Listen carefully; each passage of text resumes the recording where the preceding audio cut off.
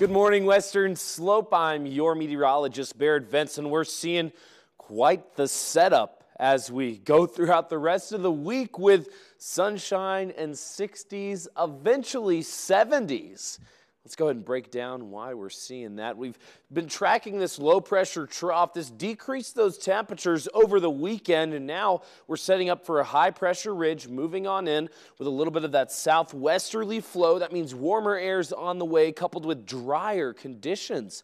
Those drier conditions are going to allow more of that sunshine and more energy to reach the surface of the earth, increasing those temperatures gradually throughout the next few days. So a lot to look forward to. And if you want to start working on your tan a little bit early, you know, it might be a good week to do that. Or just get out and enjoy a hike. I bet those mountain biking trails are also quite soft from the rain we got this past weekend. With this high pressure ridge tracking on in, that means increasing temperatures, drier air, more sunshine for a beautiful look ahead. We're going to be seeing clear skies already over Mount Garfield on America's Mattress Live tower cam. Temperatures right now, we're increasing. We're in the 30s still for a little bit of those chillier conditions lasting longer than expected this morning, but 3-mile-an-hour winds are giving us a break from that wind. We're going to be seeing those temperatures just shy of those seasonal averages, but we're going to be seeing a little bit of that wind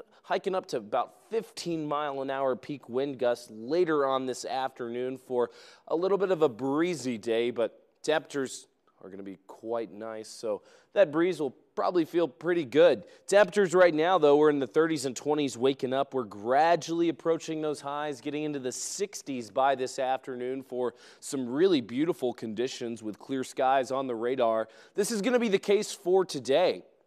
With not any chances for showers or really not a cloud in sight over the state of Colorado as we're waking up, and as we start to take a look ahead at this afternoon, that's going to be the case with those clear conditions. We might see a few clouds roll on in right after 5 p.m., and then we're going to clear up again in the overnight hours for some really nice, clear conditions. High pressure is going to be taking over. This is circulating around all of that drier air, coupled with a southwesterly flow, moving in warmer air. And with that drier air, that's going to be leaving us without cloud coverage, more of that sunshine reaching the surface of the earth. So really nice conditions. Check it out. We're in the 60s in Grand Junction and Delta, 50s kind of everywhere else. Tonight's going to be kind of back and forth between freezing and not freezing. We're not going to get there here in the Grand Valley, but pretty much everywhere else we're going to get quite close to those freezing temperatures, especially along the Roaring Fork River valleys and the higher elevations in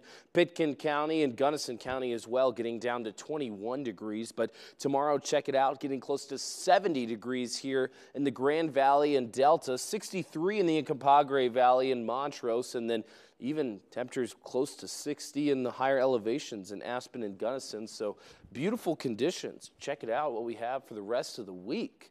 Getting into the 70s by Thursday. Overnight lows getting above freezing here in Grand Junction as well. Temperatures dropping, though, this weekend. And Montrose slightly cooler, remaining in the mid-50s before the 60s and then 70s on Thursday. So a whole lot to look forward to as we're going to be warming up throughout the next few days.